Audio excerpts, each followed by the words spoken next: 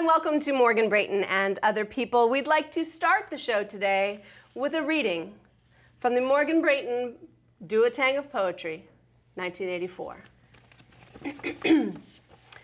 I want to find a way to show my feelings for you, but I'm just not quite sure. Is it the right thing to do? You joke around a lot, but I can tell it's just your way of asking me how I feel, but what am I to say? I feel that I'm too young, that maybe I should give it time. Is making love the only way that I can keep you mine? I just don't want to make a mistake that will ruin us forever. I feel so safe and so secure when we're alone together. Just let me know that you still care, no matter what I choose.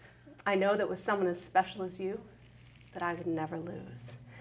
Now, unless you are just a terrible poet across the board, you've probably picked up that today on the show, we're talking about our teen years.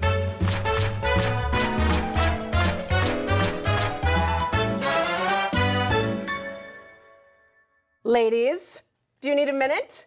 Are you okay? Do you want? I know, it's moving. Yeah. I'm just dying to know, did you make love to him? Okay, I will tell you the truth. There was no decision to be made. This was just me as an artist tapping into collective struggles that we all... Nobody wanted to do me. No, wasn't an issue. So speaking of teen years, our attitude adjuster today, first of all, visually stunning. It's gorgeous. Second of all, I have a feeling delicious. Now, I know some of us in our teen years drank disgusting peach cider. Look at you so coy. I was such a lady. Peach cider. 2-liter bottles of it. But I think across the board we can all agree that mostly what we drank was a little bit of whatever we could sneak out of our parents' liquor cabinets without anybody finding out, putting it in a glass and drinking it. So, and I know this is gonna have to be beeped, but today's attitude adjuster is shit mix. Ladies, cheers to that. Cheers. Wow. Oh, wow. There's a little kick to that one. Yeah. Wow. Quite the assortment of flavors. I feel like your addition of cherry cola might not have helped the situation. It's like drinking cough syrup. I didn't think of that. No, I like it more. Because I couldn't place it, but now that I know what it tastes like, it's delicious. How the Mormons get drunk. So drunk. Holy crap, that's awful. Mormon teenagers drink cough syrup because it is not in the Bible that they can't. So they get all hopped up on cough syrup. I like the way like heavily religious people like to get off on a technicality. Well, speaking of which, somebody I know told me this from their teen years, which is a little something they call God's back door, because you're still a virgin. Oh, yeah. Which is... Hey, I went to private school. It's legit, you guys. I was much more pure. I was what you'd call a blowjob Christian. Oh, yeah. That's good, too. Yeah. Wow. Yeah. Yeah, you can take it in the bum or put it in the mouth, and you're totally fine. Absolutely. Yeah. The strange thing about this, I was not raised Christian. You just decided to be a Christian teen? No, she's a lesbian. She just didn't want to do it. Yeah, probably. Were you just really swayed by Winger? That doesn't make any sense. What is that? No one understands my teen references because I was a teen in the 80s. You were a teen when I was born. Shut up. Okay, well, Fatima, nobody needs your attitude. I'm really glad you're here today. Oh, thank you. You look so pretty. All right. Okay, so we know what kind of teen you were. I was just thinking about that. I was like 23. That's when I had my teen years. Oh, that's true. I was in my That 20s. makes I sense. really pushed everything back. You were busy as a teen.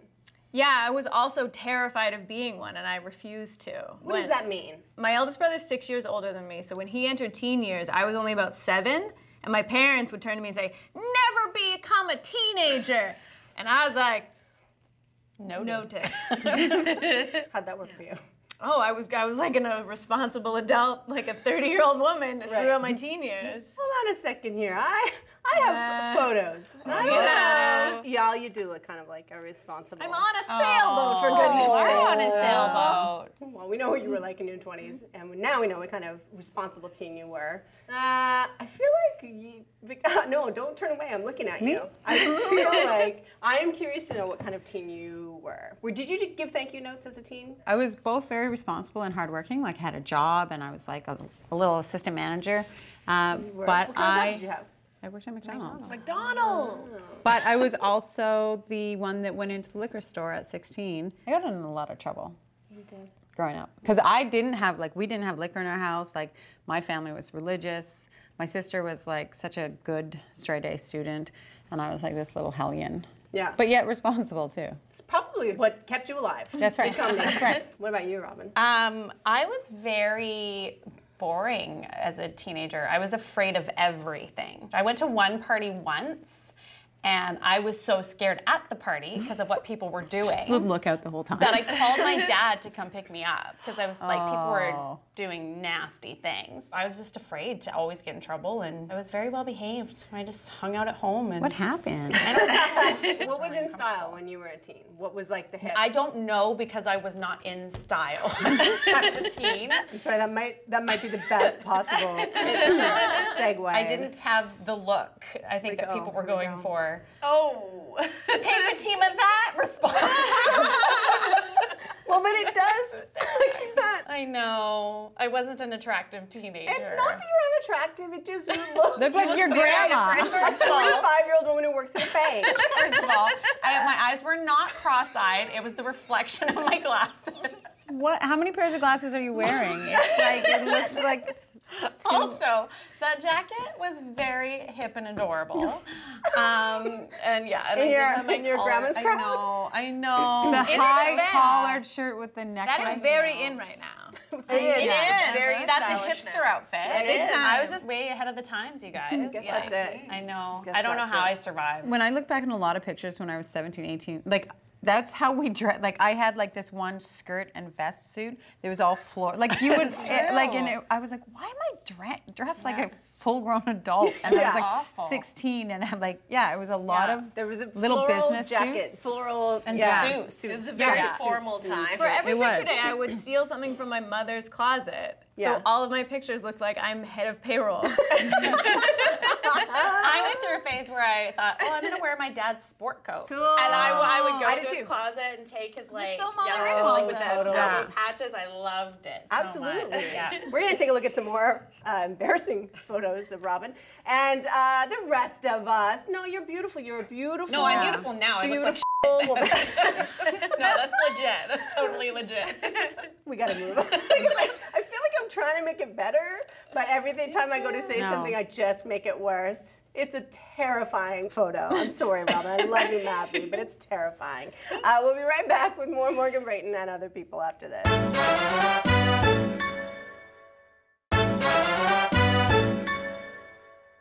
Welcome back to Morgan Brayton and other people. We're talking about our teen years today on the show.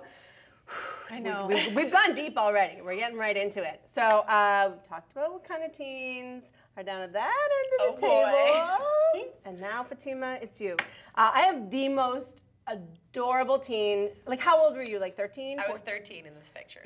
I thought it was adorable. Can we just notice the shirt? It's a vanilla ice shirt. Vanilla ice shirt. I got it from my cousin. I wore a lot of hand-me-downs. And your little head wrap, you're adorable. Yeah, it was So at Sunday adorable. school. Did you love vanilla ice though? Because I find that hilarious. She's too young to have loved I thought it True, was that's cool true. because my cousin was super cool and she's like, this t-shirt is cool. So I was like, I trust Ah. you. It wasn't cool. You did get cool. I got a little bit cooler, guys. Check this out. Oh. That's like Hello. so Sasha Fierce. Like, look at you Yeah. go. Yeah, I was singing karaoke. You look like like you look it. wasted, no offense, but also I was for you sure like a wasted. babe. Yeah. That would be my profile pic on Tinder for sure. Hey. Were you a good teen or were you wasted teen? I was the teen of two faces. Oh. To my parents, Right. totally good. To the rest of the world, the opposite of good. What did you do? I was the kid who would like hide everything from my mom when I would like, if if I was going to the high school party, I'd be like, hey, Mom, I'm going to my friend's house. We're going to work on a project. And this was the time of cell phones, so I could get away with things like that. Oh, because they'd call and you'd just be like, everybody at the party, be yeah, quiet. Exactly. Yeah, exactly. Hey, Mom. We just turn on a little bit of music. I'm at the library. And she believed me, and I got away with it. The younger siblings, they forgot about the whole two-faced thing. Now they're just like, yeah, we're drunk, Mom, so what of it?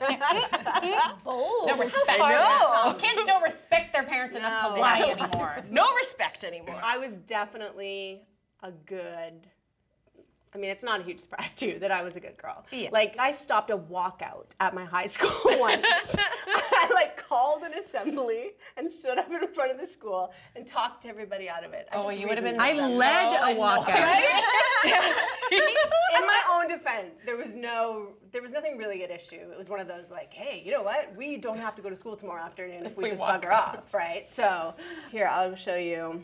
Here's Teen Morgan. So cool. I can't even believe that's you. It's a teen dream. Yeah. And you have a tail, right? I have a tail, if you look closely, and it's pink. And my two best friends at the time, our pictures are identical. We have the same pink camisole, the same cardigan, the same frosted lips from the mall, one hoop earring. Anyways, so good girl Morgan got suspended from school in grade 10. You want to know why? Because you were late? Late record. So it starts out pretty good. September, 4 lates. October, 7 lates. November, 13 lates. December 6th, there weren't that many school days in December. January, I was late 17 times. February, I was late 14 times. The month of March, I was late 19 times. If you do the math on that, It's only 20 That's days. like all of the, yeah, that's I all was late of the days. every single day. They said to me, you have the worst late record in the entire history of this high school. And I was like, That does not dude, surprise like, me. do I get a plaque or That's an something? I achievement. felt like it was an achievement. They did not look at it that way. I was suspended from school, and I had been the student council president, stripped me of my presidency. Oh. Well, that was the only way they could get to you because, like you just said, you didn't care about skipping school. It was a hard year, but you know what? It took its toll on me because I will show you the following year. What were you doing with your hair? What happened? I don't know. Morgan? Yeah, this was Wow. when I loved Prince. This was when I loved the Ramones. Things went downhill. Oh yeah, I I see that progression. Yeah. Speaking of, as I say, I was my two best friends and I were huge Prince fans. In fact, I found this in my diary from 1985. I'm not going to go to school tomorrow. It's Prince's birthday! 3 exclamation points. I'm going to go to Deb's in the morning and go to sleep, then come home, clean up my room. This was how bad I was. I was going to skip out and clean up my room. Then go back to Deb's and get totally pissed and crash there for the night. I'm going to have so much fun. We had parties on Prince's birthday every year. Aww. We're all different ages. What was your musical jam? New Kids on the Block. New Kids on the Block? Yep. That was it. I used to go shopping at Randy River and pick out my boyfriend Donnie Wahlberg's outfits that I was getting for him. And when they were like, what size is he? I'm like, I don't know, he's lost a little weight, so I should get 2 sizes just in case. And they're like, is he your son? Because why are you wearing that old lady outfit? You're 47, right? Sorry, you were adorable. Yeah, and they'd be like, do you want us to ring that up? And I was like, well, maybe I should bring him in to try them on. I swear to God. Do you still love Donnie Wahlberg? Oh, yeah, I Were you do. upset when he got kicked off that plane? Do you remember that? No. I don't know why I that's only in my remember head. good things. Oh, I love I can't him. remember which camera to look at the beginning of the shoot, but I remember that once Donnie Wahlberg was kicked off a plane for bad behavior. I don't know why. No, I love that about him. He's such a bad boy. He was a bad boy. Yeah. so I wasn't sexy. into New Kids on the Block, but I was into him because he was a bad boy. Yeah, he was the best. Did you have actual boyfriends? I had boyfriends. one boyfriend in high school for about 2 months, and I've already said this, I was so frightened of him touching my body or him wanting me to touch his. I wore so many buttons. I was buttoned so high, and yeah, he'd be like, then, and then and then we broke up because I believe the word he used was I was frigid. That was the worst thing that you could be in high school, if somebody called you frigid. I was not writing poems about do I or do I not. I was like, please don't touch me. Doesn't doesn't even rhyme. I know. All right, I'm going to explain the ins and outs of poetry to Erica while we take a quick break, and we'll be right back with Morgan Brayton and other people.